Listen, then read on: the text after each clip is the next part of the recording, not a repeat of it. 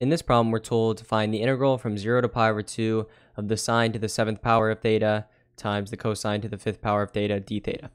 So we're going to solve this integral and we're going to use trig to do it. So what you should notice here is we have cosine of theta to an odd exponent, or cosine of theta to the 5th, right? And then sine to an odd exponent. So they're both to odd exponents. And so when they're both to odd exponents, what you're going to want to do is take the lower odd exponent. So in this case, it's going to be 5. And what we're going to do is break a cosine off from it. So essentially what we're going to do is, if I just rewrite this, 0 to the pi over 2, we just leave the sine to the 7th power, right, theta, and then what we're going to want to do is take a cosine out of this, right?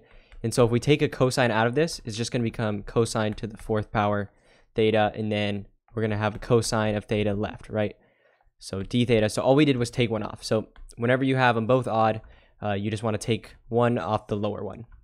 And so now what we're going to want to do is we're going to try and convert this cosine to the 4th power, right, theta, and we're going to want to convert this into being sine, right? We want it to be sine.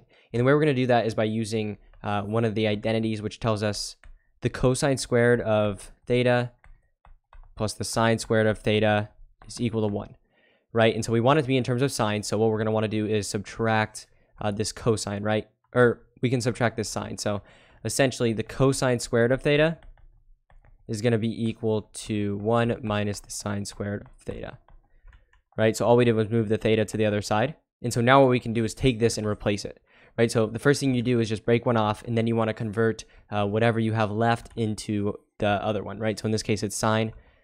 So we're just going to be left with the integral from 0 to pi over 2 of sine to the 7th power of theta times, and then this is just going to become 1 minus the sine squared of theta, right? But keep in mind, this is just cosine squared, right? So what we would have to do is rewrite this as the cosine squared of theta squared, right? So we just took cosine squared of theta, which is just 1 minus the sine squared of theta, plug that in. So we still have this 2, right? So we got to keep the 2 up there. So 2 times the cosine of theta d theta. So now we've got it like this, and what we're going to want to do is now we have this whole thing in sine, and we just have this cosine off the edge. So now what we're going to want to do is use u substitution in order to get rid of this cosine. And the way we do that is just by taking u and setting it to the opposite, or right, whatever's derivative is going to make this cosine, right? So we know the derivative of the sine of theta is equal to the cosine of theta. So, right, so we basically just choose the other one. So in this case, we broke off a cosine, so we choose the sine that's going to get rid of this. So we set u to sine of theta. Du is going to be equal to the cosine of theta d theta, and then we want to solve for d theta, so d theta is equal to du over cosine of theta. And so now we're just going to rewrite our integral. So we have the integral from 0 to pi over 2, and now what we're going to want to do is whenever you do this, replace whatever sine of theta with the letter u, right? U substitution, so u to the 7th times 1 minus u squared squared times the cosine of theta, and then we replace d theta with du over the cosine of theta. What you should notice is these are going to cancel. So I'm just going to rewrite it. These canceled, so it's just going to be this right here.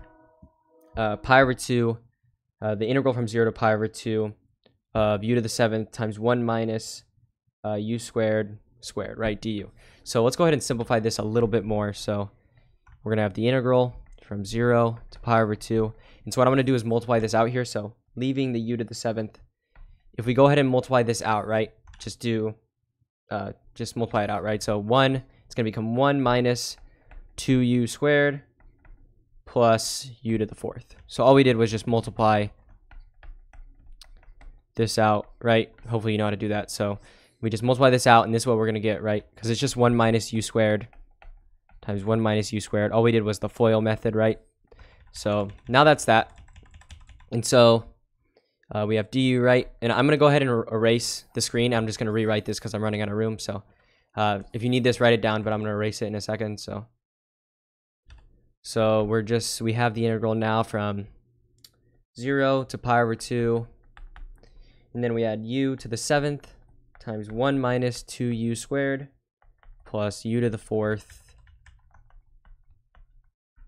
du.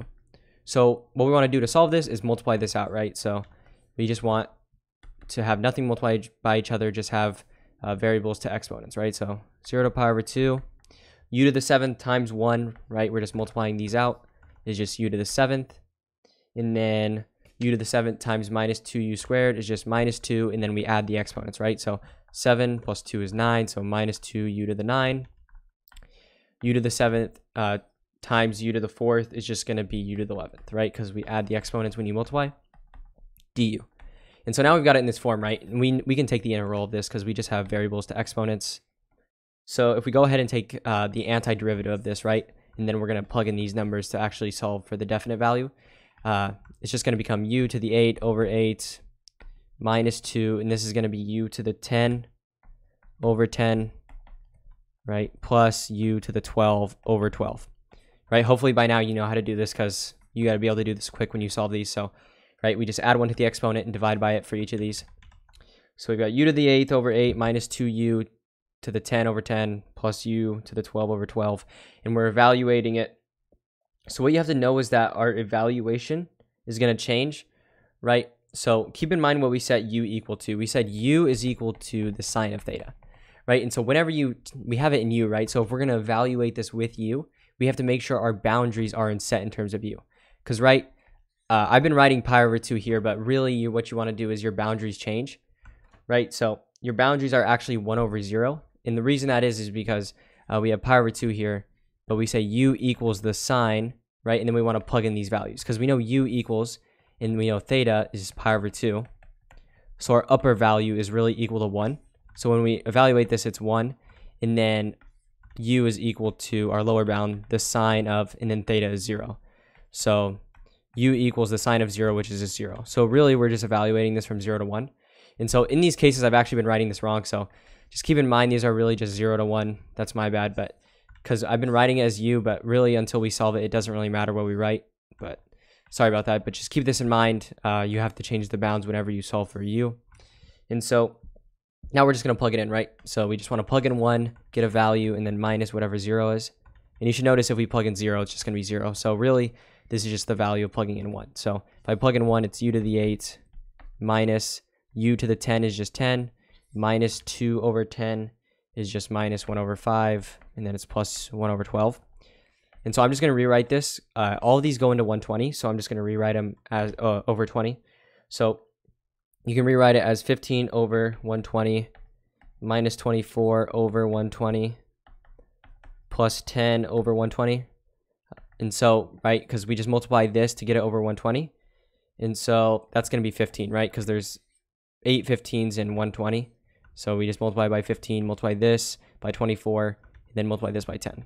And so if you do this, you're going to get, it's 1 over 120. So yeah, your answer to this problem is going to be equal to 1 over 120. And so yeah, that's how you solve this problem.